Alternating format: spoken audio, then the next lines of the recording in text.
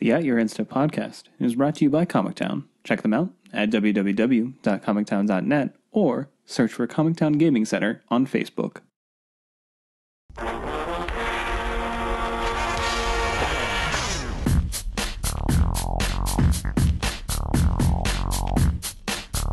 Hello, and welcome to Grease Live. That's not. That's not at all. That's not at all what this is. Huh? That's first of all, that we're not even close to the amount of production level that Grease Live could possibly have. No, I'm not doing that because I don't want to get sued. I didn't do it in any recognizable tone. Thank you. Like, I guess you were pretty flat, so I guess that's fine. No, but welcome to At Your End Step. Sorry for our time away. We've all had like things going on or being sick or what have you. So sorry about that. Hope you didn't miss us too much, just enough. But we have another fun-filled episode for you here, as much as fun-filled as we all can be. So we'll try to be high energy, but I think most everyone's either sick or got something else going on in their lives. I think, Dave, you're still in the throes. Yeah, like I had a pretty, like, it was just a cold, but it was like, I don't know. It was kind of miserable for a couple days, and now I have like the after effects of just like sinus infection-y and chest congestion stuff going on. So it'll probably sound weird, but you know. Yeah, and I got sort of sucker punched by the flu the last couple of days. I'm doing okay now, but it is rough. So, but we're here for you because it's important, apparently. Hey, what? Don't say apparently. Undercutting the message. I'm sorry, I didn't mean to do that. I mean, at your of Grease Live. Oh man. Anyway, so we have a little bit of a community topic to talk about, and then most of it's going to be competitive in the Pro Tour, which is happening this weekend, so we definitely want to talk about that. So let's jump right into it and talk about the community thing that we have going on. So just today they announced that Magic Online is going to be doing this really interesting thing, basically, and it's called the Pro Tour Gauntlet. And what it is basically is a queue that's going to be opened up a week from today when we're recording Wednesday, so the 10th, I believe it is. Yes. And what this queue is going to be is going to be constructed queue, basically, where you don't need cards, technically, right? Because you get handed a random Pro Tour deck from the modern Pro Tour that's happening over the weekend. And it's going to be selected from the best performing decks, as well as like some selection from Magic R&D. Yeah, they're a little vague on that. I'm sure they want to see how it breaks out, because they don't just want to say like, oh, the top 16 decks, because like you can have like multiple copies of the same deck and it will hurt diversity. So I'm assuming they'll look at the overall field and they'll select the ones that did the best and probably some that received some hype. And yeah, then you'll get this random deck and it'll be really fun. I mean, hopefully. So you get 3 minutes to review the deck once you see it. That's a deck. And then you kind of play in the Swiss queue with 7 other people, and it's fairly interesting. This is something that they've never tried to do. It's where it's a constructed queue where you don't need to have cards, which is kind of interesting. The downside is you don't necessarily get to pick what you play, but if you're someone that is a grinder or something like that, you're pretty well versed with what other decks could potentially show up, unless there is going to be a breakout deck that shows up, this weekend, which is very possible with, the bannings that have happened.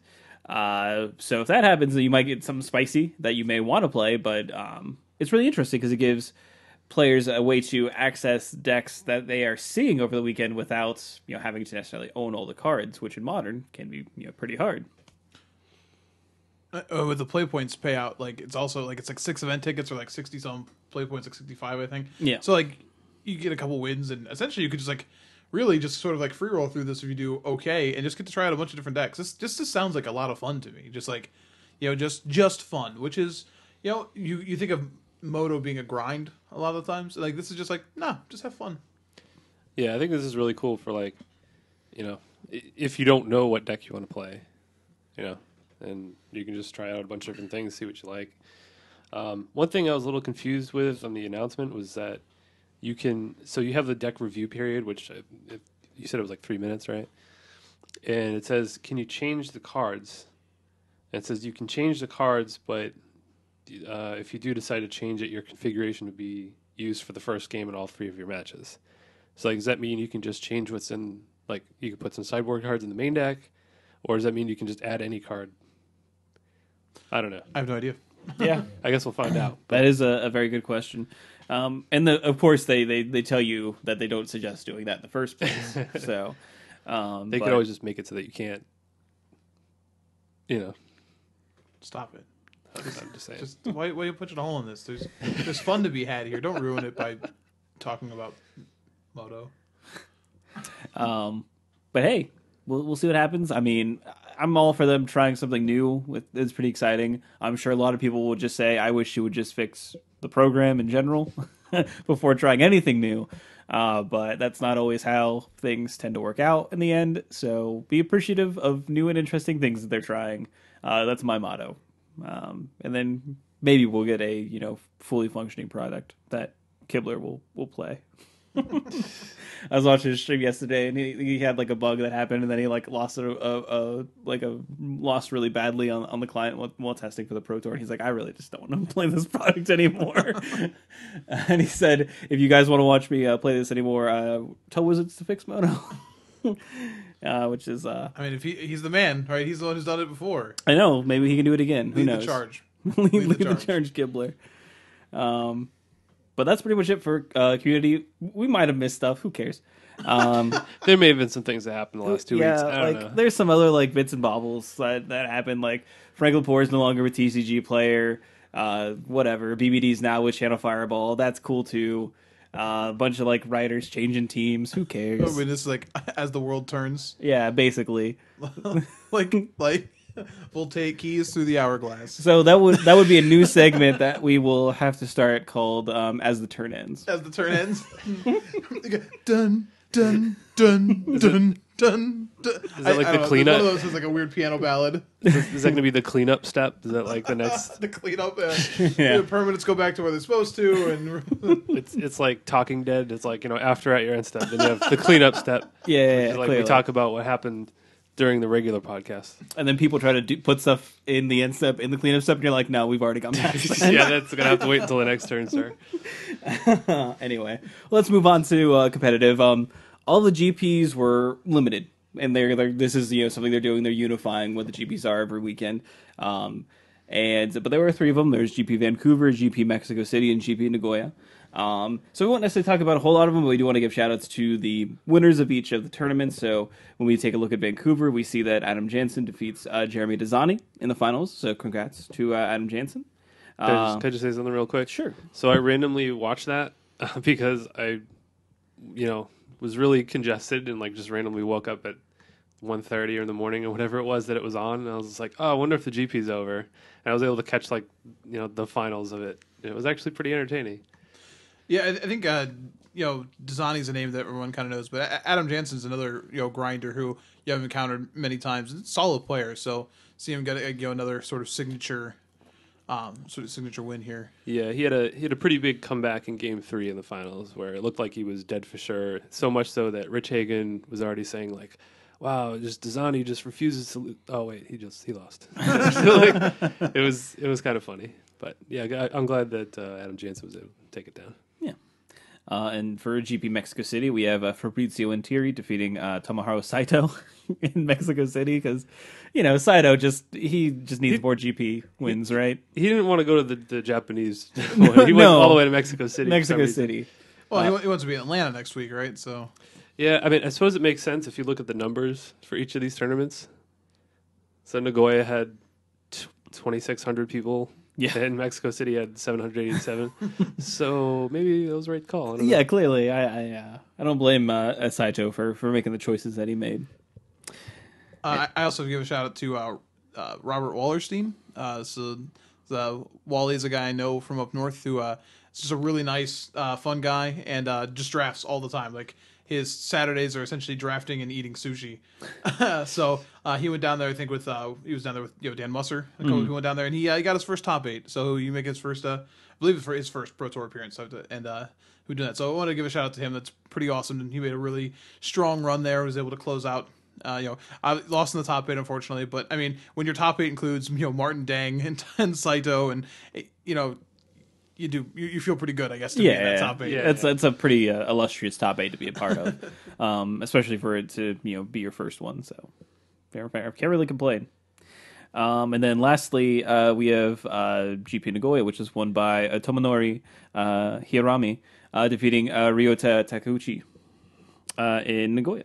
So, can I just say something about the GP coverage? So I believe this is the first one of them debuting like the all new GP coverage. You know, we're gonna have a team covering all the GPs at the same time. It's like it wasn't really that exciting, to be honest. I didn't watch a whole lot of the GP coverage. I watched it a little bit and I watched the finals there. But from what I could gather, their coverage of like the other locations was basically, oh, we're gonna throw up like a slide like they do at the Pro Tour when they show like the decks or whatever. It was like that, and it's like a players to watch type deal where it's like, oh, here's like, you know, oh, over in Mexico City we see Fabrizio and Terry's X1 or whatever, and it's like, I don't know. I was kind of expecting more of like a live feature. The I guess issue with that is the different huge time difference. So that's true. Japan was another 4 hours ahead of or 4 or 5, or was it 4 or 6 hours ahead of Vancouver? I don't know. And then Mexico City was 2 or 3 hours behind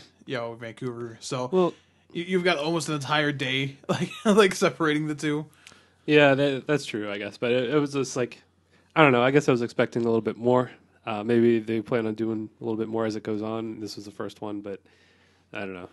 We'll see, I guess. I think this weekend will be a big tell of what like new things they want to do, because like the Pro Tour should be like the shining star, right? So hey, we're gonna do all these cool new things at the GP level, and we're gonna start it here and we'll see. And the Pro Tours I think have been pretty good recently, so we'll see where they go from here.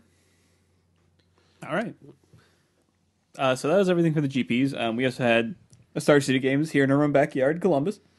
It was standard and had a total of 698 players, so decently sized one. Nothing like Cincinnati. Cincinnati was still bigger, right? It was 1,300. It was over 1,000. Right? It was definitely over 1,100 maybe. Yeah, something like that. Yeah, it was insane to think about. But it was pretty exciting. We were all there in attendance and had varying records by the end of the day. Those who made it to the end of the day, and me. yeah. So we had Jacob Ball taking down the entire tournament, playing Four Color Rally, defeating Andy Ferguson, playing Bant Company in the finals. But there were, obviously Jacob Ball and Andy Ferguson had been, names, especially Ferguson had top-aided the previous Open the week before with Abzan Company. So he just enjoys the Coco a lot. So been kind of tweaking that that deck, switching out entire colors and shifting from a wedge to a shard. Would you say he's in love with the Coco? I might.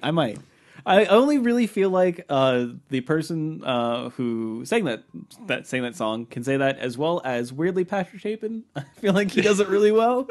I'm not, passing any judgment on Patrick Chapin. What is the tune of that song? Is that like I'm in love with a dancer? Is that what it is? Like I'm in love with a Coco.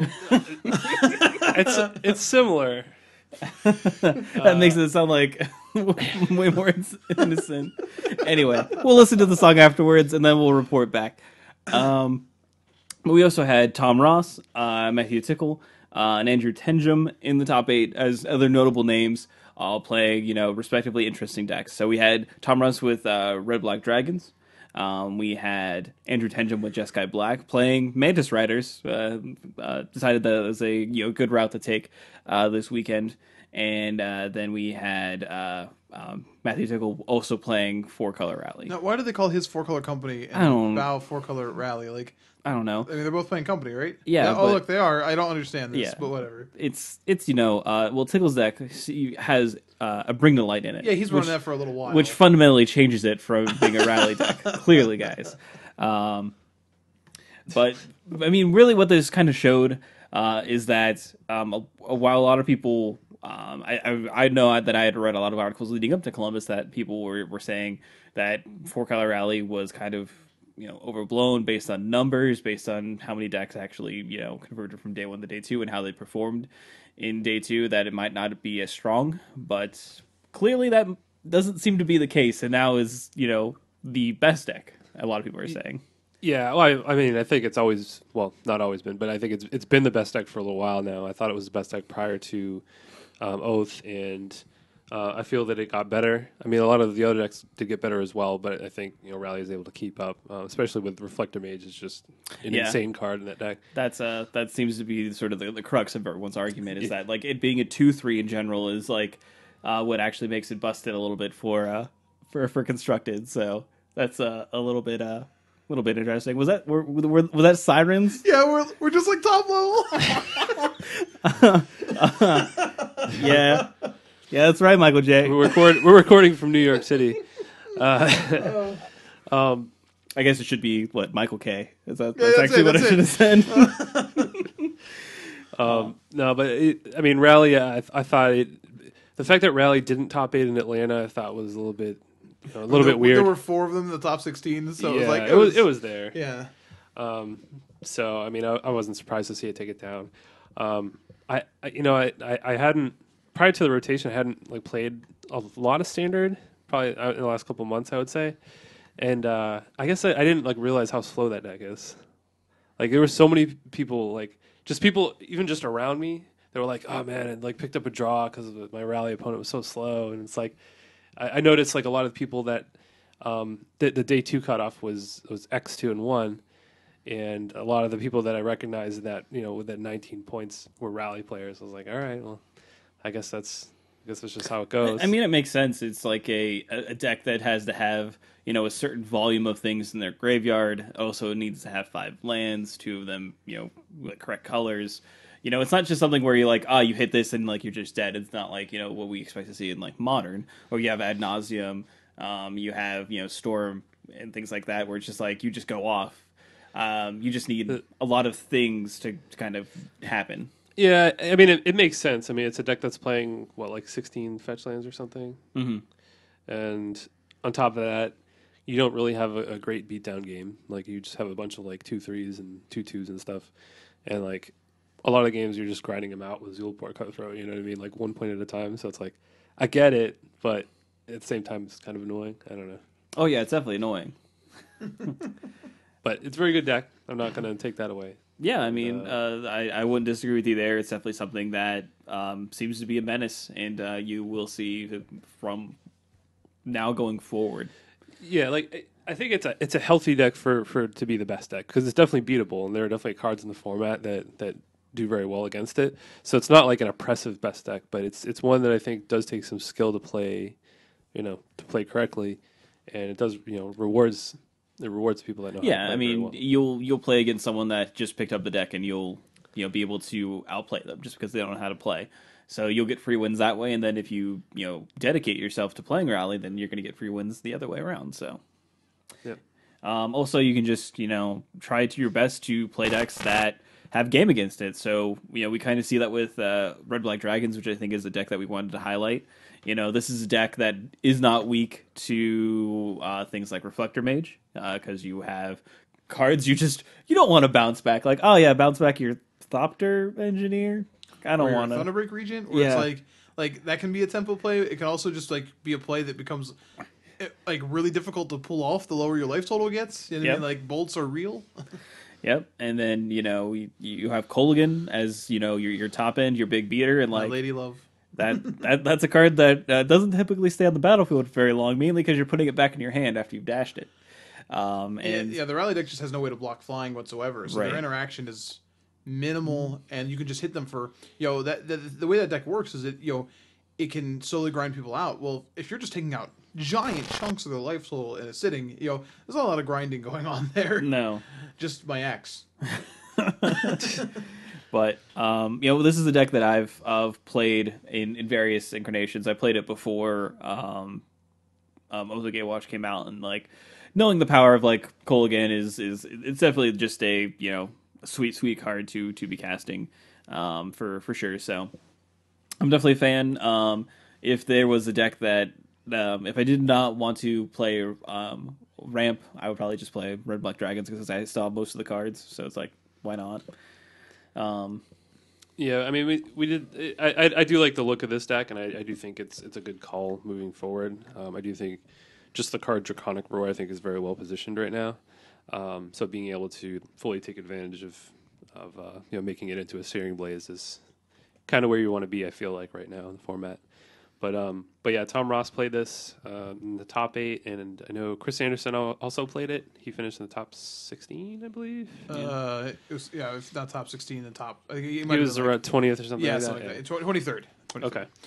So I mean, it was a lot of the, I guess, more notable names were playing it in the room. So. Yeah, I mean, this deck it really gets a chance to really. I was talking about this, like, I think, Dave, you said you were interested in this deck. Mm-hmm. And, and I said, like, this isn't that dissimilar from where I was at, before the new set with, the 4-color version of this. Obviously, maybe a couple of, I wasn't playing things like Flamewake Phoenix, but, Thunderwave Regent, Culligan, and Kieran Alar, and Hangerback Walker are all a really good engine.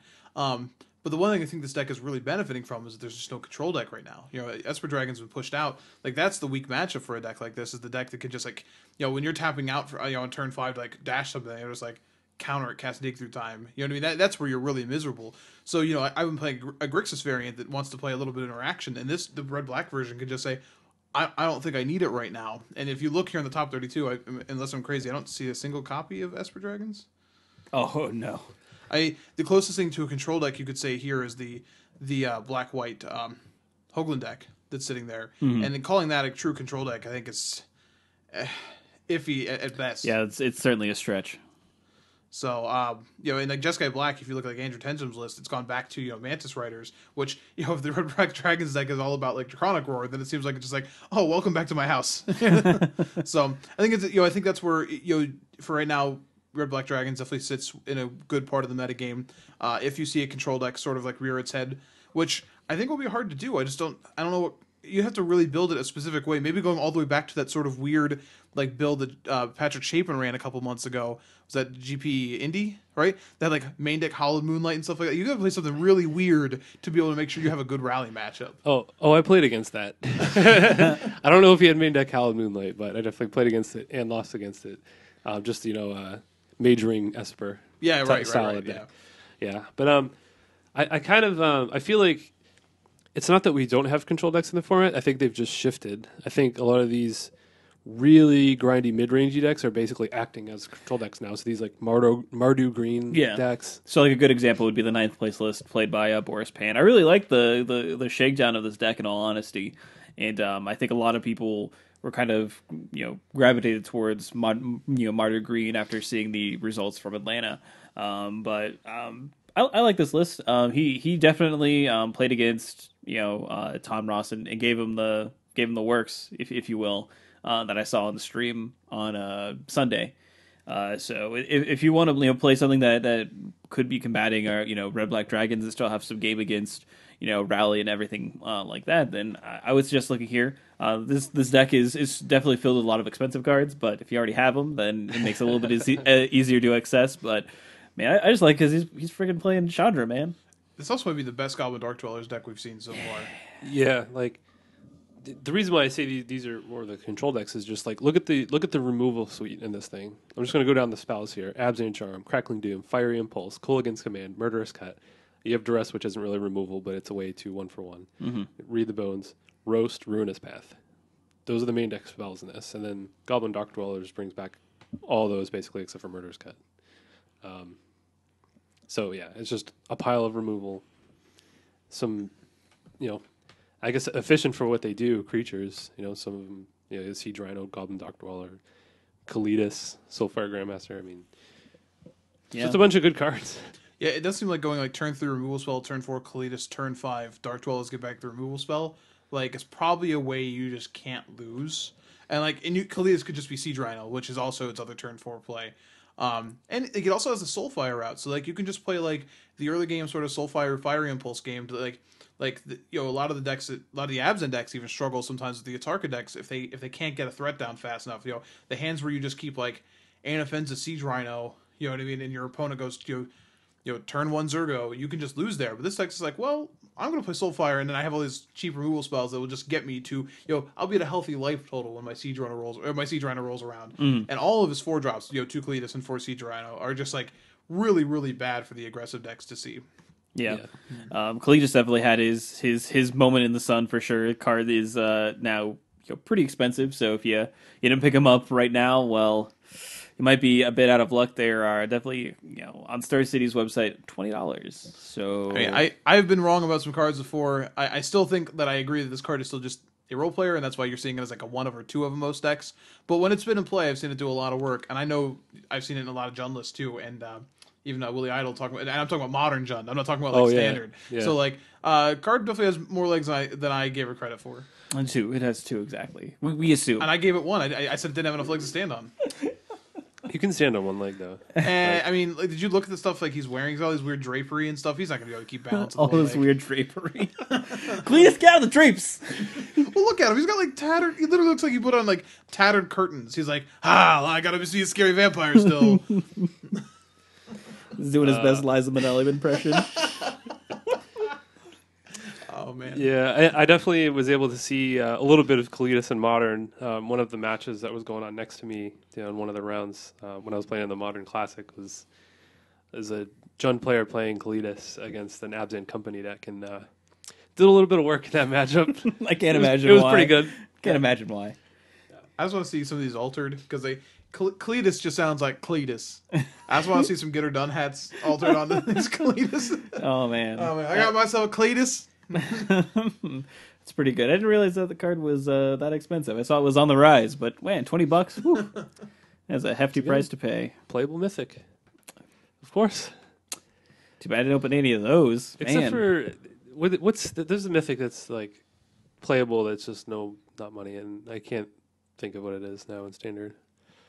So they're cool story. We might rock is $3. Yeah. That's one that's that sees a good amount of play. That it's pretty cheap. Yeah, I think that's the one. It's gonna rotate. That's why. Yeah, it's gonna rotate. That's true. And it was also open a billion times due to fetch land. So yeah, I guess. Fence has managed to keep its price low. Granted, it's a 4-of, and it's good against Rally. But yeah, hey, Chandra's still as a planeswalker staying above. Double digits. She is another one who's sort of she's sort of getting that little bounce back. People were like, yeah, she may be at a one of, but she seems to be the perfect one of. I dabble in a little bit of everything. So, card's sweet. I'm a big fan of Chandra. So I want her to keep on succeeding. So it's cool. Any other decks that we want to talk about from the top 8? We do want to give a shout out to Connor Bowman, who was the winner of the Comic Town 5K. Also shows up here at 11th with Abzan, so shout out to him.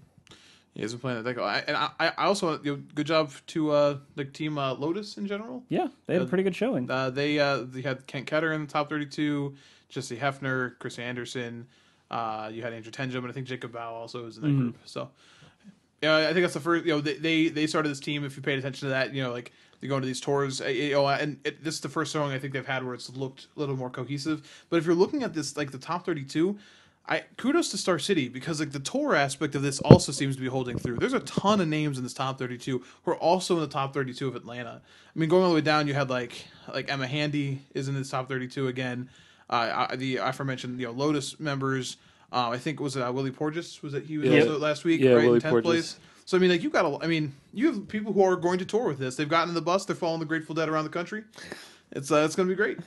I definitely heard a lot of people saying that I'm going to hit every open, either this season or this year, and the points chase is a real thing. So it's kudos to Star City for continuing on the great series that they have going. So yeah, and I mean it's something that is super nice when they aren't necessarily going across the country every weekend. It's in a sort of centralized, section of the, continental United States. Columbus, what, 8 hours? Yeah. So that's totally doable. Exactly. And depending on where home base is for you, it could just be 4 hours to each, which is perfectly acceptable. Exactly. So it makes it easier for you to be like, well, I'll just keep rolling along with this because I don't have to be in Columbus and then be in Seattle or what have you. It's all within a relatively close distance. And then you actually have a bridging tournament when you have the regional championships now. So you have something where it's I can, go to Columbus and then you could theoretically just stay in Columbus and play the regionals and then, move on from your, next. I don't know how well you're necessarily doing to be able to do that, but maybe you're doing really well. And I want to point this out, and we could talk, I don't know how this compares numbers to standard wise, but the cap for regionals in Columbus this weekend, hint, is 350 people. I think they're over 200, 220 as of today. Which, if you think about that, this open was 700 people. and they're looking to hit this cap for modern. So I don't know if that says about modern compared to standard, but I also say like you could very well be seeing that effect of like the tour was here, the Open was here last weekend, and it's like, oh, and here's this regionals, and you're definitely going to push over effect because I mean I know they gave out all the playmats in the last regionals, but 220 like on as of Wednesday, you know what I mean, as far as pre-orders, that's pretty good. Oh yeah, for sure. So yeah, we're all pretty excited about it, and it seems to be working out pretty well for Star City Games. So good power to you. I mean, it was a well-run tournament as well. We can't complain. The rounds were a little long over, but what are you going to do? A bunch of rally players drawing apparently. I was gonna say, them rally players, how they roll. They got to tighten up. Gotta play prowess, man. Gotta get those rounds over with. Yeah, but not in a good way. Yeah. Don't worry. So, do you guys want to regale any tales of performance? I played Eldrazi Ramp. It did not necessarily do well. The room wasn't very well suited for it either. There weren't any lists that we saw even in like the top 32. So it's definitely a rough path for that deck going forward. But I still want to work with it. I still want to tweak it. I'm trying to do something crazy. I want to move away from Nissa's Pilgrimage. I think that forces the deck to play a lot of forests, which you do need obviously to make your deck work, but it allows you to not do things like potentially position playing Ruin Their Wake, or play more red sources to play other cards like Chandra as more of a focal point for the deck. So I'm gonna try it. It may not work. Who cares? I like it. I think there are enough cards in Standard that you have available to you right now where you can kind of mess around. Like it's not like Nissa's Pilgrimage is the only ramp card that you can play. Exactly. What I mean? Like so, there are different ways you can take it. Like you said, you can go Ruin Their Wake into Hedron Archive or whatever instead of going. And then you can maybe even like look at the plans like they're playing a Thought-Knot Seer or like Reality Smashers out of the board to just sort of get people. Just like I'm done ramping. Take 5. Yeah, so we stopped here. The ramp stops here. It used to be the buck, now the ramp. Dave and I both played the Prowess deck. Very, very similar builds once again. I had a pretty frustrating day. My last 2 opens have been the worst opens in my entire Magic playing career, so that's cool. I won round 1 without any issue, and then didn't win. Did I win? Let's see here. I'm trying to think of. Yeah, I won a game after that. My next 2 rounds involved me drawing. And I'm one who is prone to tilt and that sort of thing, and I've done a good job stopping that. But having people watch as I draw my 14th and 15th lands in matchups where my opponent is dead to most any spell was really, really frustrating. That happened 2 rounds in a row. Like Treasure Cruises were like just garbage. Just like okay, land Jace, that was cool. I appreciate you, but we've already had most of these, so they were aggressively bad draws. And then I played against a ramp deck in round 4, where game 1 my opponent. I didn't know it was ramp. He played Mountain, Shrine, I think, or some colorless land. Mountain, colorless land, Mountain, Thought-Knot Seer. And I ran him over at that point. I was like, okay, so like red Eldrazi, I'm not sure. So I board strangely. I keep like a loose-ish hand, but whatever. And he goes turn 1 Forest Jotty Offshoot. And I'm like, we didn't board for this deck, and got like double punished by an average keep and a really bad board plan. And then game 3 was like another game where I just drew a ton of lands and like was just not drawing a lot of relevant spells, but set up a board state to win. I knew like the whole game of testing the waters on a Kozilek's Return, and like I about 3 or 4 turns before the penultimate turn, I was like, okay, he just doesn't have it. Let's keep going. And I knew he had a World Breaker in hand, and he drew the Kozilek's Return off the top to take the game. And it was just like like play the way I could have, but there are multiple turns where I draw one more spell, I can put enough pressure through to get in, and I just kept hitting lands, or it just draws were clunky. The deck is really powerful, but it even shaving lands, even working with the removal packages, you still had so many games. And I saw extreme cases. I saw truly extreme cases, but even some of the average games, it just feels like it draws one card in the wrong order. And I had this complaint with the deck in Modern about how sometimes the draw just doesn't line up the way you want. And there's so many powerful decks in the format. I just don't know if I can keep looking at this deck. I want to. I love what it's doing, but yeah, I'm getting really sort of disenchanted with it. I think I'm with you on that. I mean, I had a little bit better of an experience, but I still didn't day 2. Except for the guy, I think it was actually Lauren Nolan, he was the one who had 64th place at 6-2-1 and knocked all the X and 3s out of day 2. Well, there were a decent amount though of 19-point players. It's not like he was the only one. But, I just have to see him post them, but like it was me deal with it. Yeah, but But yeah, I went 6-3. I was kind of holding out hope that I would be able to day 2 with that, but yeah, it turns out that it wasn't good enough. Oddly enough, I beat like a lot of the decks I didn't expect to beat. Like I pretty easily crushed Red Black Dragons, beat a Mardu Green deck, which I would expect that to be a tough matchup because they have so much removal. Lost to Esper Tokens, Rally. I only played Rally one time and I lost to it. I lost to game 1 after I Titan Strength, Teamer Battle Rage them 2 times in the same game and still lost.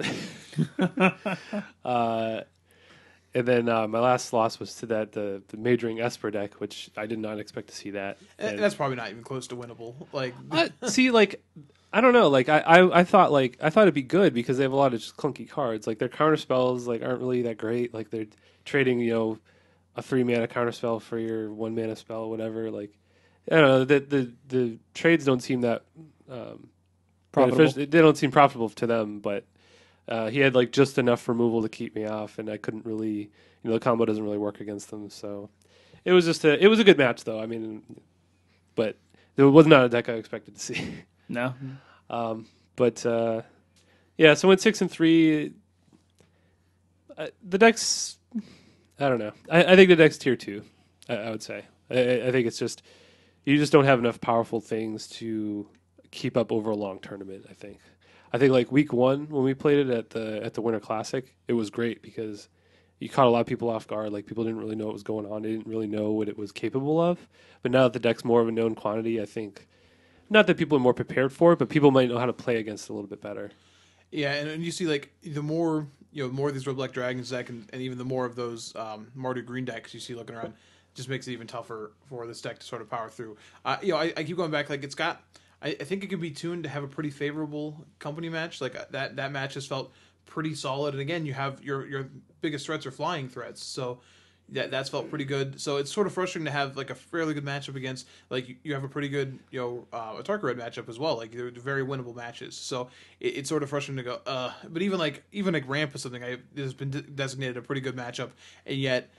You just get blown out by certain things, and there's not much you can do the way the draw lines up to play around it. So even when you have a favorable matchup, the deck overall isn't powerful enough to even to beat every out. Yeah, here's the thing. I think the deck is very reliant on Treasure Cruise really digging you out of a lot of holes. Like the deck it's not inherently powerful, so like a lot of the cards you're playing individually are just not that great. And the match I lost against, my first loss of the day against the Esper Tokens deck, he basically was in a position where I had a Swift Spear in play, a Treasure Cruise in hand, and like a Slip Through Space or something like that. And he just had a couple cards in hand, no board, basically. And he duressed me, took my Treasure Cruise, played a Gideon, and I'm like, like, at that point, it was just like just one turn, you know what I mean? Like, whereas the next turn, if I cruise, probably, going to have a good chance to win the game because I'm going to draw 3 cards for 1 mana. Who knows what else I'm going to do that turn? Pretty good. Yeah. So I mean, like if they have a timely duress against you, it can kind of mess up the whole everything that you're trying to build up with the deck. Yeah, so much of the deck is a setup. Yeah. It's really and we talked about this a ton, and you wrote about it. And I discussed it. The people who didn't want to like play Jace in the deck, and like if you are going to continue playing this deck, you have to play it with Jace. I'm sorry. I'm sorry. You have to. Yeah. Because the deck isn't an aggressive deck. If you want to play an aggressive deck, like an actual aggro deck, go play a Tarka Red. This deck is trying to set up for a turn. It doesn't mean it's always comboing you out, but you do have to have a mass of spells in one turn. And if you sometimes it's 2 turns when you're doing that, but then you have to set up to have the cruise for the next turn. And yeah, I've definitely in testing in a couple games too. Those are the critical turns where you're like, okay, if I untap here, I'm good. Oh, Thought Not Seer. Oh, I don't have a Treasure Cruise. Oh, I can't win the game anymore. And it was just like, Yeah, it's like a house of cards that could very quickly just tumble down, and then you're dead. So, I do think it's still a fun deck to play, and I encourage people to try it out if you haven't played it. It's definitely something.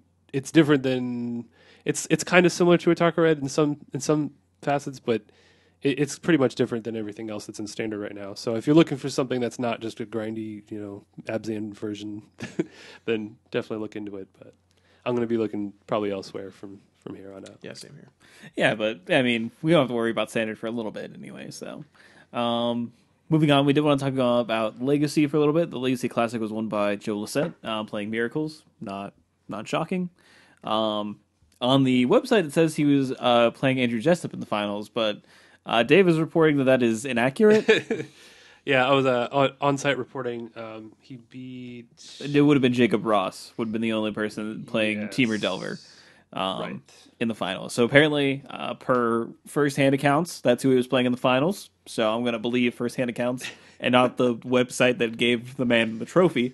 But either way... They got the winner right. So. yeah, congratulations to Joe Lissette. It was very... I did...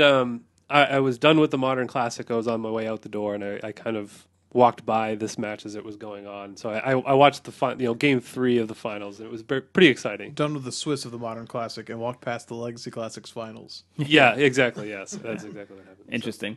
But obviously you don't listen to this for Legacy. Let's move on to Modern. That was taken down by Dan Jessup playing Blue-Green Infect. Defeated Green-Red Scapeshift, played by Joey Mispagel. I'm gonna go with that. Both, Blue-Green Infect is something that we've come to know and detest or love in Modern. And truly cherish. Green-Red Scapeshift is something that have definitely talked about on the podcast before, due to the sheer fact that it plays Commune with Lava in the deck, which we find adorable and endearing. So I played against Joey Mispagel and lost to him in the Swiss. Nice. And he cast Commune with Lava, and he had like one card in his hand. I'm like, well, I could remand this, or if I don't remand it, he's probably going to kill me. And if I do remand it, and you just have escape shift, then I'm dead. So I remanded it, and he escape shifted. But yeah, I was talking to him about that card a little bit after the match. I was like, so is that just like the Red Sphinx's Revelation? Because he's like, yeah, it's just the Red Sphinx's Revelation. Fair enough. All right, it's pretty good. Cool. I have a few of those, I think. At least one. I have a Red Sphinx's Revelation. That's only good in Modern. Don't care. It's not as good as a Green Time Spiral, but... Okay. All right. Making a lot of lofty claims over there, buddy. But we do have some notable names for our area showing up in the top 8. So we have Jund showing up in 5th place, piloted by Eric Rose. And then we have Grunotron, piloted by Louis Falsigno. So congrats to both of those local players showing up in the top 8. And per Jordan, former host of At Your End Step, and notable Tron enthusiast, notable Karn enthusiast, I should say. Karn 2016, Feel the Karn. He definitely has given his opinion that this is definitely the place to start going forward with Tron post rotation. So, take his opinion however you want. You might think that he is right or wrong, but that's what opinions are for. I figured I should pass it along. And but yeah, definitely congratulations to them. We've personally run into these players around the local tournament scene here, and it's awesome to see names we know. I also because I know this has been a point of contention in our local community. Good job on Louis also getting there with them Carplusion forests. Yeah, no Take joke. That $70 lands. Yeah, who needs Grove of the Burnwillows, man? Like Tron literally, like Karn is like, I don't even care. I know, it's still good enough. Like it doesn't even matter. Just cast me. Well, I'm assuming that he's glad. I'm assuming that he's glad he didn't get paired against the 7th place burn player or the 8th place affinity player or the 3rd place. Well, he might have gotten paired against one of these aggressive players, but I guess maybe it doesn't matter. I just want to point out Justin Reich is another. He beat Affinity in top 8, just so you know. Oh, yeah. Just so you know? Okay, fair enough. There you go. Yeah. Justin, he won Comic Town had an IQ the week before on last Sunday, and he actually won that event with this list. I don't have both right next to me, so I don't know if there are any changes. I do believe he was playing Blood Moon last week in addition to Crumble to Dust. He was also playing Gideons in the sideboard last week, and he's not playing those. But I actually highlighted that list in an article I wrote for comictown.net. Came out this last Monday if you want to go take a read. But sort of broke down how I thought Jeskai was another deck that could stand to make some gains. And, Dave, you mentioned how many burn decks in the top 16? 5.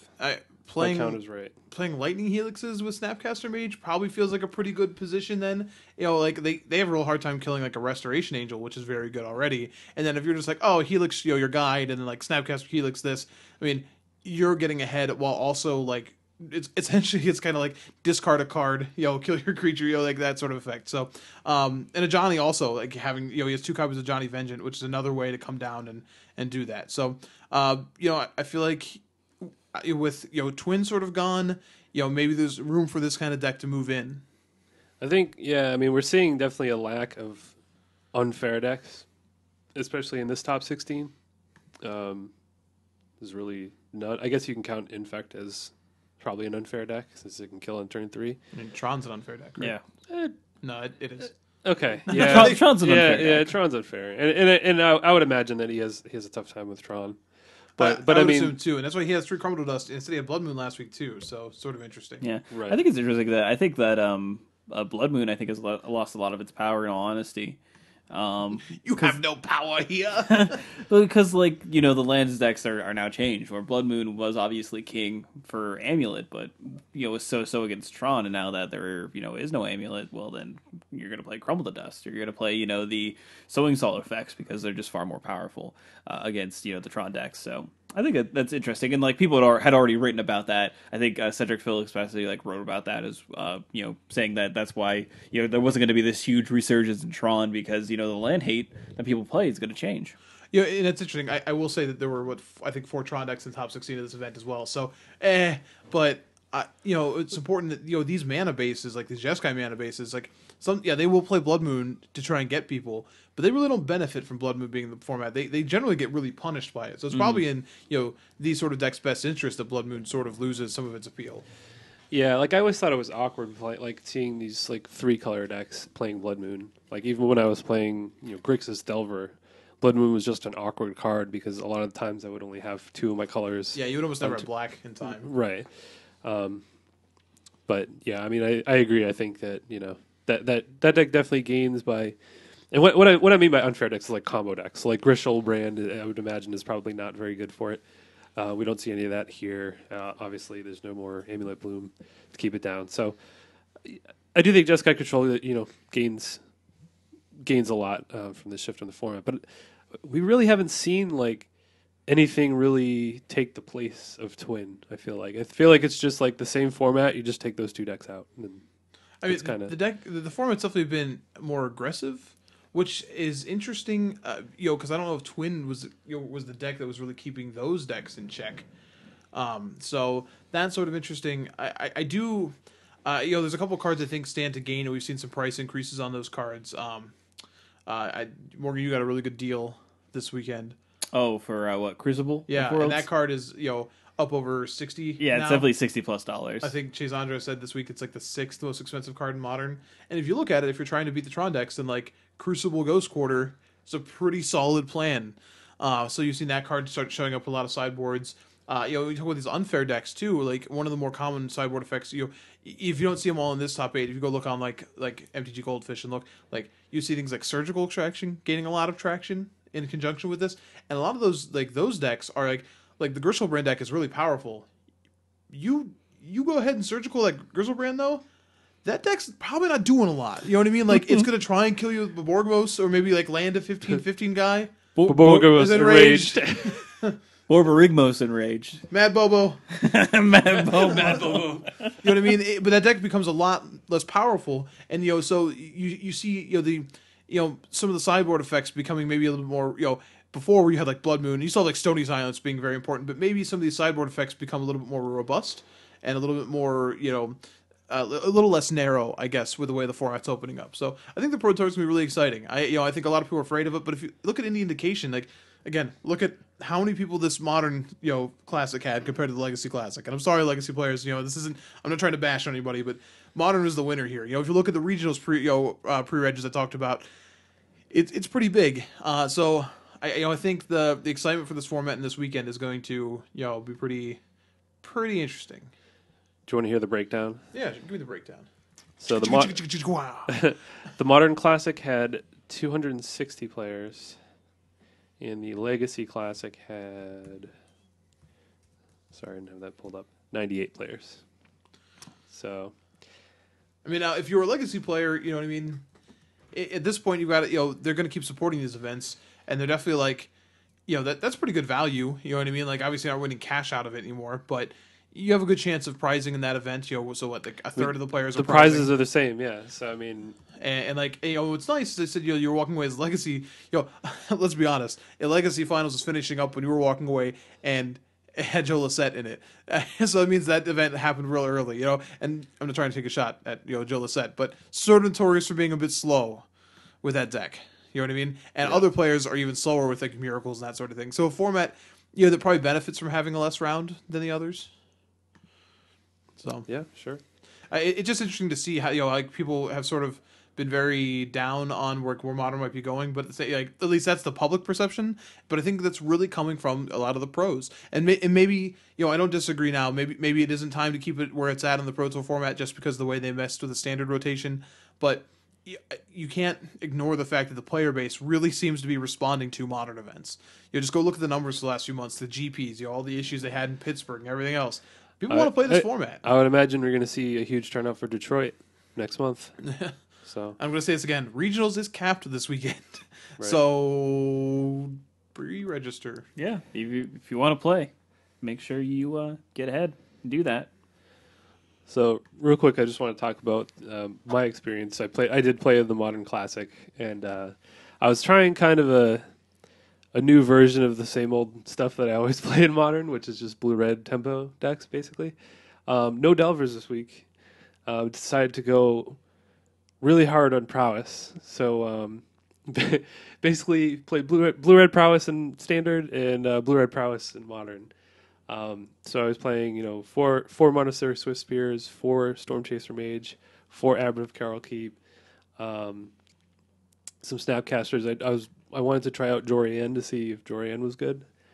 So I played 2 Jorians in my deck, and then played 10 zero-cost cards. So I played 4 Gitaxian Probe, 4 Mishra's Baubles, and 2 Gut Shots in the main to just get more prowess, more triggers for Jorian. Other than that, just the standard stuff, bolts and remands and stuff like that. So, but yeah, I ended up going 6-3 again. So, so both tournaments I went 6-3 and 1-0. This one was a little bit more heartbreaking because in the Standard Open I was X-3 and then I won the last 2 rounds to kind of, go out that way. But Modern, I definitely was X2 and lost in the last round. And I really wanted to make top 16 just so I could put Jorian on the map. In Modern, that was kind of my goal. I was like, I'm going to put Jorian on the map. But didn't quite get there. Really lost hard to Zach Schmidt, who ended up finishing 15th in his burn deck. It was just you would have done it. I know. I bet I lost 2 very not close games to him. So the deck was fun. Definitely had some issues.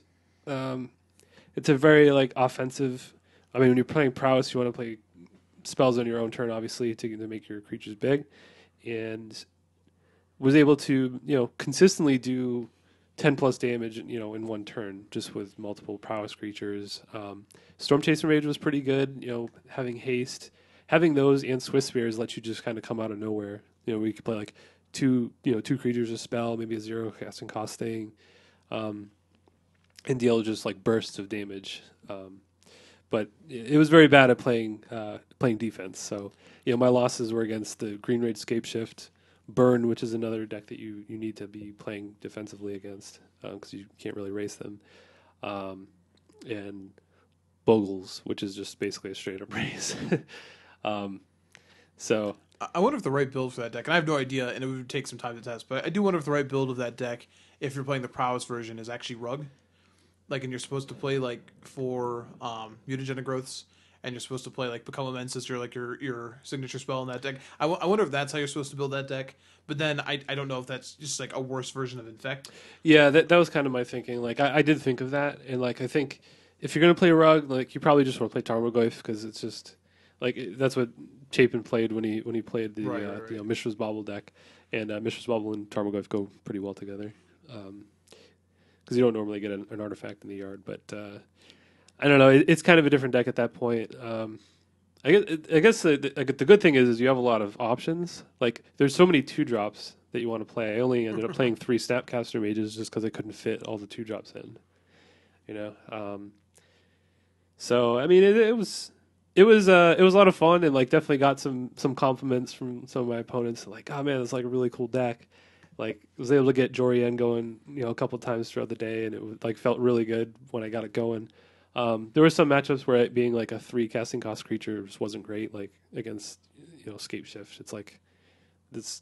I just want to kind of kill them as fast as possible. I don't need a 2/3 that, you know, for 3 mana, but definitely pretty cool. I put the list on my Twitter, so if anybody wants to see what that looks like, that's what I played. Moving forward, I'm probably going to go back to a more traditional Delver deck. I think that's what I plan on playing this weekend. So, but I may continue to work on the prowess version in the future. But you know, it was something a little different. I mean, you know, with you know, everything kind of opening up in Modern, it gives you a chance to play something a little bit different and test out some new stuff. Yeah, I mean, that's essentially what I was doing. I was testing it. I hadn't tested the deck, and I wanted to see how good Storm Chaser Mage and Jorian would be in Modern, and they were pretty good. But I think the build of the deck wasn't great for the field. So I'll say that. But yeah, I don't know. I guess we'll kind of see where the format goes with the Pro Tour. Yeah, you know, with the Pro Tour coming up this weekend, I think we really need to sort of take that focus that direction. So, do we want to kick off our Pro Tour preview? Yeah, let's go ahead and move into it. So the Pro Tour is going to be Modern, as we've already kind of discussed at length within the Modern Classic. But this is going to be the first time where we get a real sort of premier level, a lot of pros invested in pushing the format to its limits. There's a lot of money on the line, so a lot more money than we would see in a let's say in a Star City Games Open or something like that. So a lot of people trying to encourage to break Modern as it stands right now. So we kind of wanted to take a look at the format as a whole and kind of guesstimate, give our best inclinations to see what we would see there. And what we think will do well. So, one of the first questions that we have to ask ourselves is, what decks do we expect the big teams to play? The Star City Games, team, whatever that is. I mean, the whole teams aspect has kind of fallen to the wayside. I think in a lot of ways, you really don't see it anymore. At least preemptively. I mean, I'm sure once the Pro Tours are in full swing, we'll know who tested with who and what team they formed. Yeah. But I feel like you don't have a lot of Star City Games really pimping their team or anything like that. Or no, they made a distinct move away from that, which I thought was interesting. A lot of their members are actually a part of Channel Fireball and Pantheon when they test for these, so it's sort of interesting. Right. Yeah, coverage. Well, I kind of disagree because coverage is actually going towards teams more.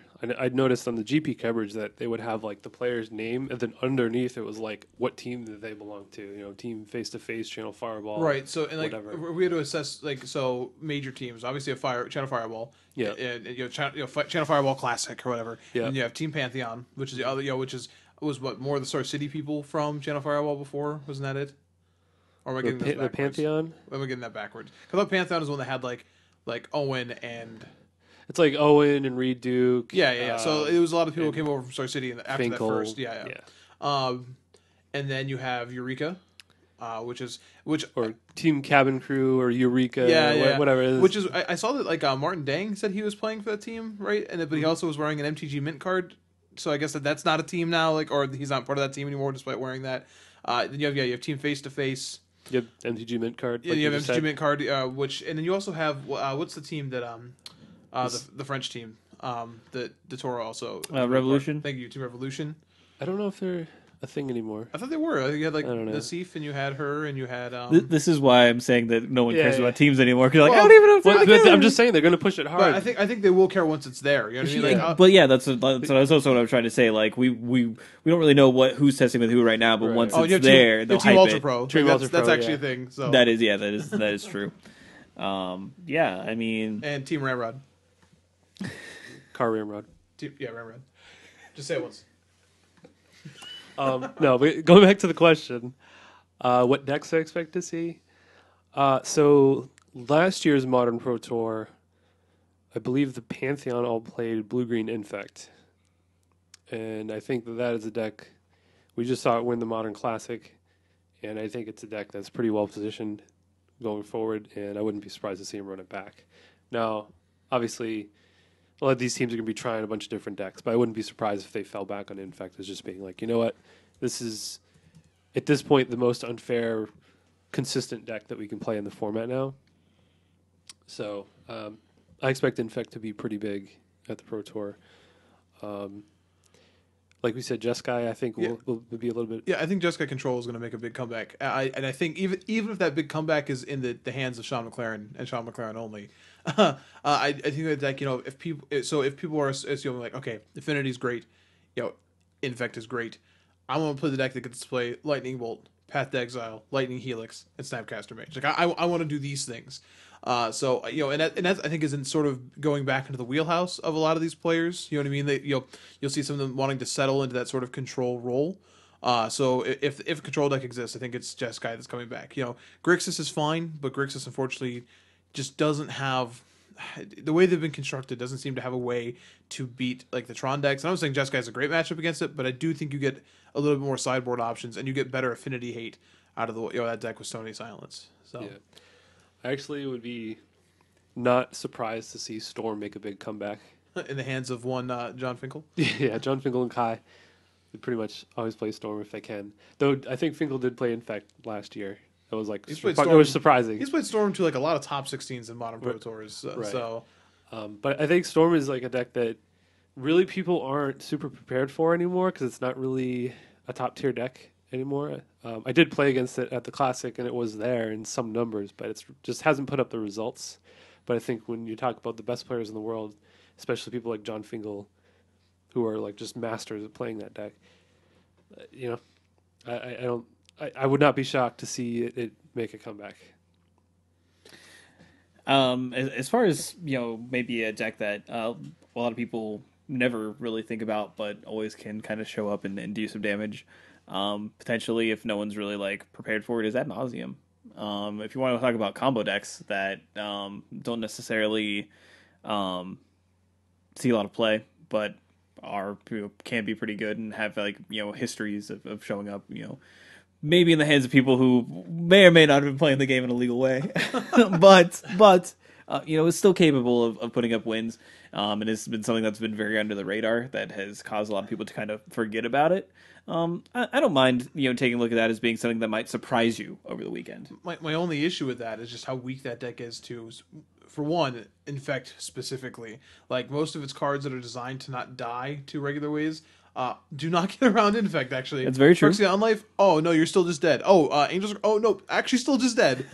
So like there's a game for having that. Oh well, that doesn't matter. You actually still lose the game for this reason.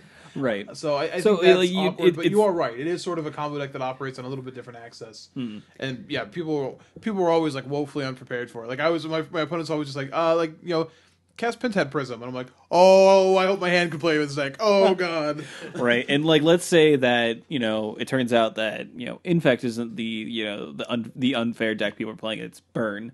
Well then Ad Nauseam might have a little bit better of a showing. Then Phyrexian Life is actually just a delusions of mediocrity. So, it's just something that I know a lot of people have not really talked about, but I know a lot of pros. I feel like I'll always have that card, always have that deck on the radar as potentially being something that could be busted. Now, I think our next question we have up here is: do we think there'll be any new decks debuted at this Pro Tour? And I want to mention here, and I've sort of been on this deck a little bit talking about it.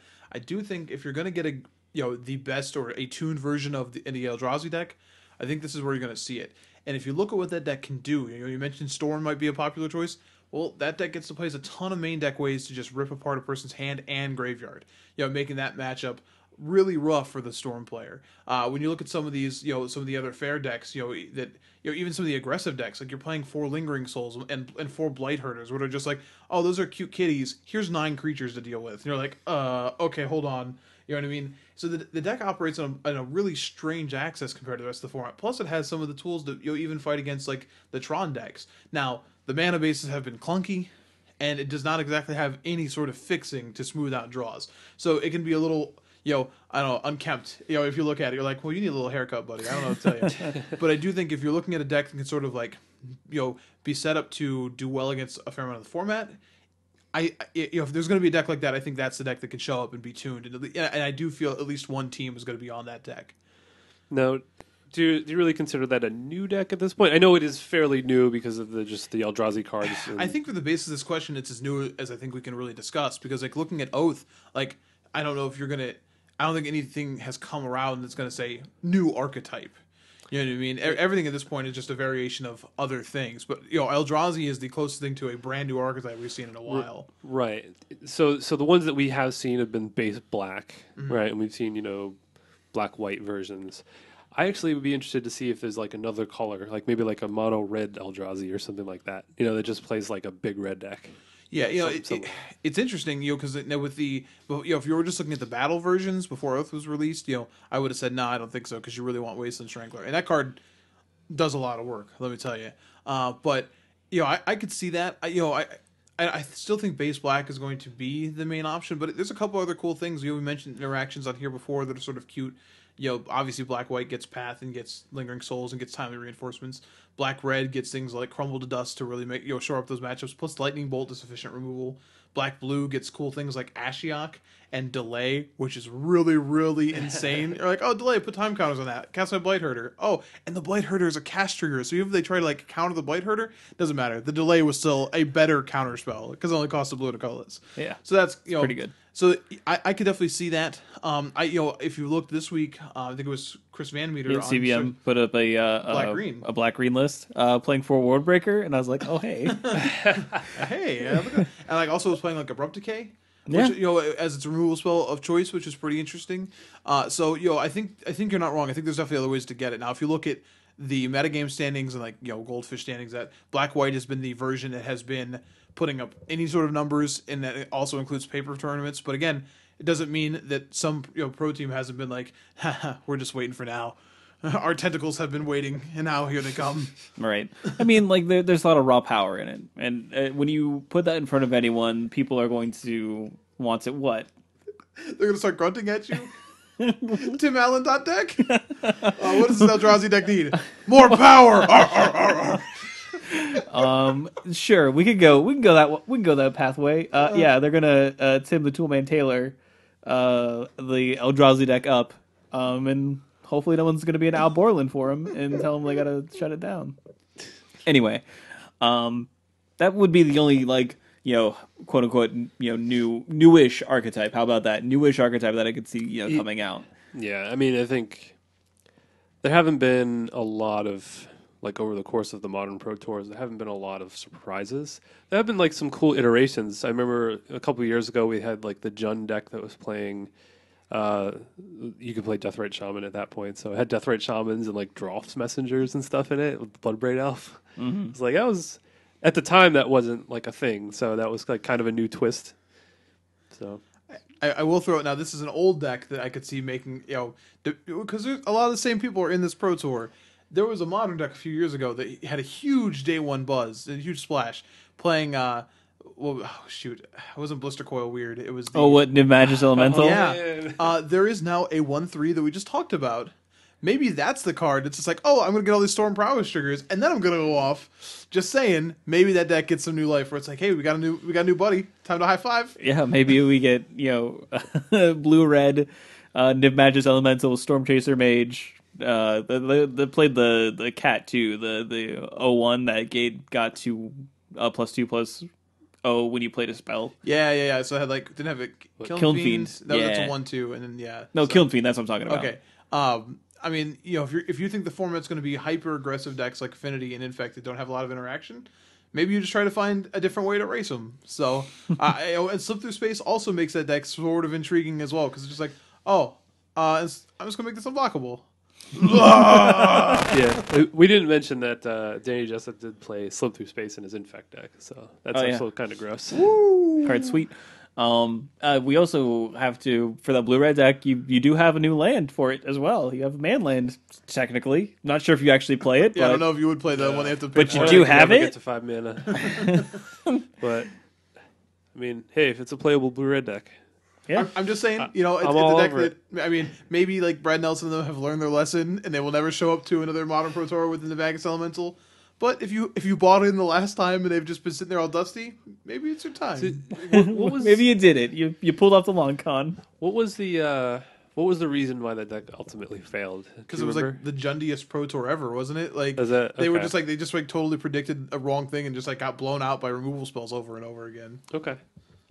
Yeah, I think what was it last year? So Infect was played a lot, and I think it was Abzan, right? I believe Eric Froelich top aided with Abzan last time, and Abzan was like a pretty big, like Lingering Souls was the big card of the last Pro Tour, last Modern Pro Tour.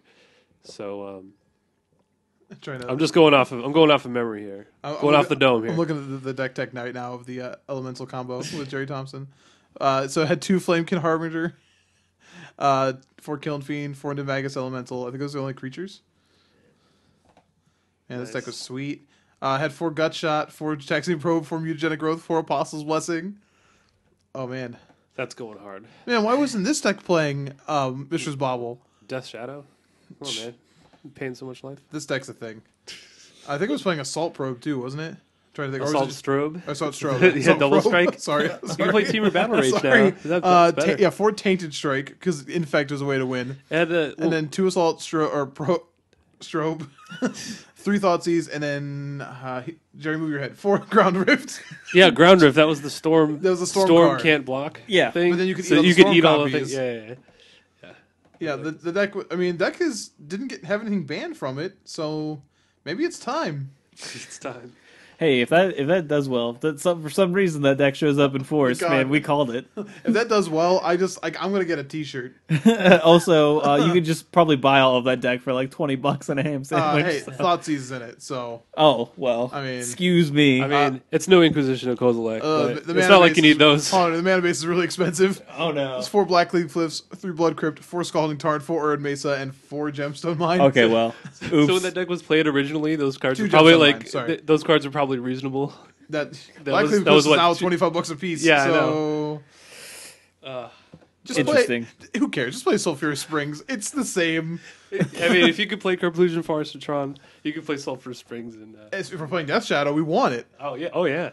If you stop listening at this point, I don't. I'm it's all right. We don't blame you. I'm sorry I did this, but it's the card that popped in my head, and I was just like, man, this deck could be a thing. We got a little bit off our rails. It's man. I mean, we're still talking about a modern Cyborg deck. had 4 Clout of the Dominions. I can't read. Dominus. That's it. Oh man, deck is sweet. That was definitely like the jankiest deck to be played by. It was super janky. By name players and a team. This is why Star City doesn't have a team anymore. Star City was like, you guys, we gave you money. We gave you money. You did this. Like, sorry guys, we still can't sell these cards. Did you treat this seriously at all? And they're like, why? It was cool. And they're like, no. You know what? I warned you that if you didn't, find a real job, you couldn't just live here and mooch anymore. Get out. Is that why Jerry moved to Seattle? Yeah, it kicks him out. Kicks him out of the band. He actually left with a leather jacket and his motorcycle. Jerry, I'm sorry for randomly listening to this. Anyway, so we already kind of talked about this, but as far as archetype wise, what do we think are sort of our predictions for the best performing archetype? Jund and Abzan. Yeah, just see, we talk about all these crazy things, but those decks, like if you look at all of the modern events we've had so far, all of the burn, all of this and that, and yet Jund has been in every top 8, every single one. Like the deck just it doesn't matter that it lost Twin as a matchup. If you are playing efficient removal and efficient counter spells and Tarmogoyf, you probably are still going to do okay. So I feel like that for a lot of teams, that's still a baseline. And you might see some variations. I think it was who wrote the article today. I have to go look. I think it was really Idle. We were talking about including colorless in them and playing like Thought-Knot Seer, right? Which is pretty gross in those decks. So you could see variations, but I do think like BGX, is consistent with those best performing archetypes. Yeah. I'm gonna go with zoo variants. I think Call the zoo. Yeah, we actually saw 0 zoo decks in the top 16 with the Modern Classic, but it's been a deck that's been pretty consistent, pretty good. I mean, whether it be Naya Company, which is kind of like a variation of zoo, or more of like the Patrick Sullivan, really aggressive zoo list with like Eidolons and stuff in it. I think some version of zoo will do pretty well, and I think overall it'll be a good performer. I think it's too customizable, and feel like the Pro Tour. I think like a lot of the teams are going to get, I think a lot of the teams are going to pretty much know like what's going to be played, and I think like when you get a good team together to figure out how to crack the format. Pat Cox queued for this tour, right? Probably. All right, yeah, sure. I can go. I can get in with that. Kurt Wesco, yeah. So I'm gonna play a little bit off of Mike's prediction. So if you say that Green Black X is going to be good, then I think Burn is going to be a good performing archetype at that point. The old Sperling special. Yeah, I mean, why not?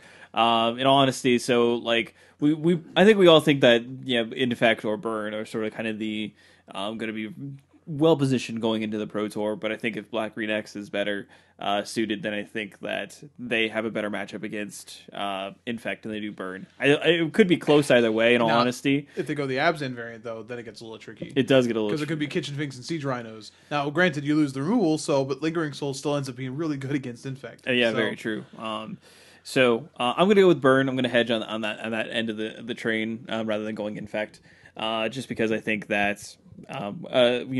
Judging from the Columbus Open, the Columbus Classic that we had, Burn was definitely well represented. I mean, in fact, definitely won the tournament, but you can't discount the fact that Burn's still just a really good deck. So we're talking in circus and telling you that there's a lot of decks that are possible, and Modern's great. Yeah, that's the nice thing about it. I mean, so we could be saying all these things, but still something come out of left field and like dominate the tournament.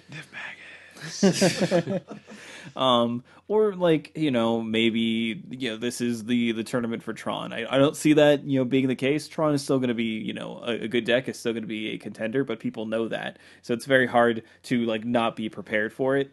I think like it's proven though. I mean, I think Tron is a huge target on it right now. Yeah, and it's still been doing pretty well in the in the couple of tournaments that we've had. So, I mean, I think Tron will do okay, but I think in general, like the pros don't really like to play decks like that because it's kind of all that's in. That's how I feel. Yeah. I can't see like a PV playing, like Tron. You know what I mean? Mm-hmm. Now, granted, he played like a Tarka Red at the last one, but even that he said like it's sort of like not in normal wheelhouse. It's just well, the difference there is a Tarka Red was the version that he played, and I guess it's pretty similar to the same version that we have now, but it's still like pretty skill intensive. Like you still have to know when to go for it. It's not. I think Tron can be very skill intensive. But. It can be, but for the most part, it's pretty straightforward. I mean, it's just like get your Tron going, cast big thing. I mean, sure there is some skill, but I think for the most part, like you're not going to have too many decisions to make with that deck. And whereas, what I am inferring, I think a lot of Tron is like a lot of the time playing around hate is where like a lot of the skill comes in and lines based around what what your opponent is trying to do to you to knock you off of your game plan, and then like in general like what's the best threat for each matchup, like what are you actually trying to do. Yeah, I mean that's really one of the biggest skills in Modern that you can have is just knowing the metagame, knowing the format. Knowing how people are going to try to attack whatever deck that you're playing is huge, because if you can anticipate what they're going to do, then you can kind of next level. Okay, so they're going to bring in this. I'm going to do this instead. And I think for people that play a lot of Modern, I think you can get a lot of percentage points in doing that. Yeah, but I definitely don't agree with you. Excuse me, I definitely don't disagree with you is what I meant to say about like pros wanting to play something as linear as Tron or something like that. We just don't see that happening very often. Right. And when it does, it has to be like the deck with the overwhelmingly better win percentage or something like that, which I'm sure Tarka Red was for the last Pro Tour. So it's just like. And with Modern, there's just no deck that's just like, this is clearly the overwhelming deck unless you just like break it, which, when that happens, we usually just see something getting banned afterwards. So, I I mean, I hope that doesn't happen. It'd be kind of cool to see, but then like something gets banned. Oh, I know. If like the Eldrazi deck randomly like took the event by storm and like Ivug and everything spiked, I'd just be like, got a hot black white Eldrazi deck for sale. Going to First come, first serve. step right up, step right up. Hot deck here. It's like you're selling peanuts at a baseball game. Get the top performing deck at the Pro Tour. Get it down while it's hot. These prices won't last, mainly because they'll go down. Because we're gonna get banned. Oh man. I think for better or for worse, I mean, the metagame is going to be set by this Pro Tour. I mean, it's kind of the format's been in a state of flux over the last couple of weeks since the bannings, and you're really going to see basically what the metagame is going to look like and where we're going to go from here, after this Pro Tour. So I'm excited to see what happens. Yeah, me too. And I think the modern Pro Tours are always a lot of fun, and I think like even the limited format, I think OGW BFZ might be interesting to kind of watch, especially since a lot of the decks that people create aren't necessarily synergy based, and they're more of a typical draft format, and I think that is better for coverage rather than just like pure synergy based decks. Mm-hmm. I think if we're picking players, can't go wrong with Lee Shi-Tian. The top 8's like every modern Pro Tour. So. Yeah, I think he's 100%. Hey, his deck's still fine, right? He can still play Jeskai Sensei combo, correct? No, he played Burn at the last. Oh, last did year. he? Yeah. Did he? Well, maybe he can play Jeskai Sensei combo again. I mean, if I'm gonna pick a guy, I'm gonna go with the Canadian Crusher, Sean McLaren. Sean McLaren. Yeah. Modern's been his format, and if Jeskai's good, that guy's probably good. He's gonna have a seance. I really wish. Oh man, if he just did that, I'd have so much I'd have like a simultaneous huge amount of respect for him and no respect at the same time. I don't know how that's possible, but that's the feeling. Man, I don't even know. It's so hard to really see who has like a beat on the format. So if like Black Green X is going to be like the top dog, then like you can't go wrong with like Willie Idol or even like Eric Froelich, who did really well with the Black Green X deck, last Modern Pro Tour. But I don't know. Someone's going to do well. You did it. What are those two? Morgan's a magician. Maybe. Some kind of wizard. I don't know. Got some weird magic gate ball. Magic top 8 ball. I just shook it. And why have we never done a piece called Magic Top 8 ball? Well, there we go. We'll do it next time. Can we do that next week? I mean, it's kind of past. Man, do you have a Magic 8 ball? Do I have a Magic 8 ball? Yeah. No, I don't. I just want to get a Magic 8 ball and decorate it with Magic themed things, so we can do video content randomly for the Magic Top 8 ball. I just want to ask the Magic if Top. If anybody else starts doing this, we got to copyright. This is mine. Yeah. This is patent mine. pending. Even though I'm talking about painting a Magic 8 ball, which I'm sure already has a patent, but I don't care. Hey, we're modifying it enough to justify it, right? By gluing a bunch of pictures from another copyrighted game on top of it. Yeah, but like 2 copyrights don't make a wrong. Oh, please. Oh my god. That was so good. At first I thought you were angry at me, No, but then it was so it just dawned on you about what was happening. Oh, that was great. That was perfect. Oh man. Wrap it up, we're done. That's a wrap. Can't go any higher than this. All right. Well, that's done for the Pro Tour. We will definitely check back with you guys next week to kind of see what happened and see how horribly wrong we were or incredibly right we were. But we will be watching that. Coverage for the Pro Tour starts at Friday at 9 a.m. Eastern time. It's great. It's in Atlanta. It's not at 4 in the morning. It's not at 4 in the morning. You can watch it all. It's perfect. It's beautiful.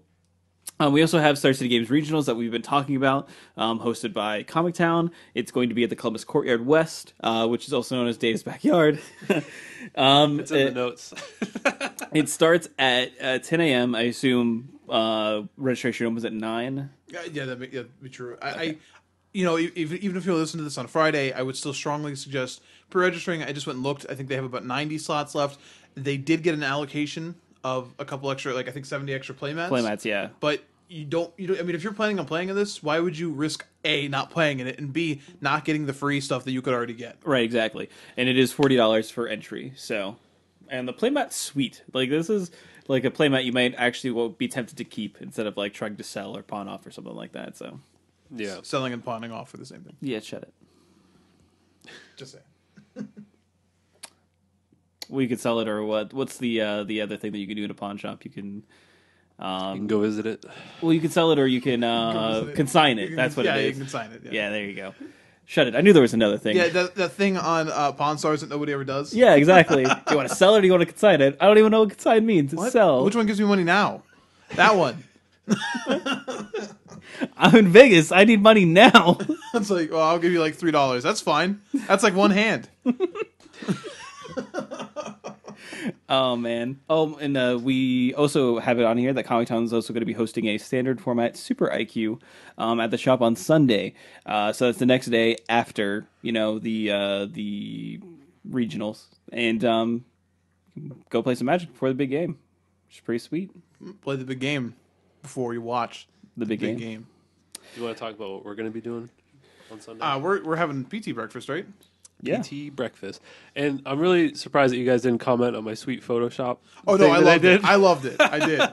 He's got some pancakes on top of some of the Oath of Gatewatch people and a couple other. Oh, man, it's really good. I really enjoyed it. So we did this once before where I think it was Worlds. Was it the Might have Worlds? been Worlds, yeah. The Worlds where Patrick Chapin lost to who in the I don't know, a couple years ago. Yeah, we had all kinds of breakfast foods, omelets and bacon. I enjoyed how you managed to get the straw from orange juice into Jace's mouth. Yeah, this is all very effective. It's unfortunate that no one listening to this really is invited. Some people are, but most of the people in this room. You guys won't get to necessarily see this. Maybe Dave will share it. Yeah, you should just tweet out this image so people can see. I'll definitely tweet out the And image. you can take it and put it in your own groups when you do your own PT breakfast. It's great. Dave comes over and like comes to like my home, which is the best part about it, because his wife doesn't want him up like watching Magic coverage, so he's over at my place, and then he's making some omelets. Oh yeah, I'm making like pancakes and eggs. Oh man, I'm excited. It's a good time. I go nuts for breakfast foods for whatever reason. Like I don't like cook that much normal You go ham or omelet? dinners. Yeah, I go ham when it comes to breakfast. Literally. But I don't know. Yeah, it was a lot of fun last time. It's been a while, so I figured maybe it's a good time to do it again. We have a top 8 that starts at a reasonable hour, so we can actually do it.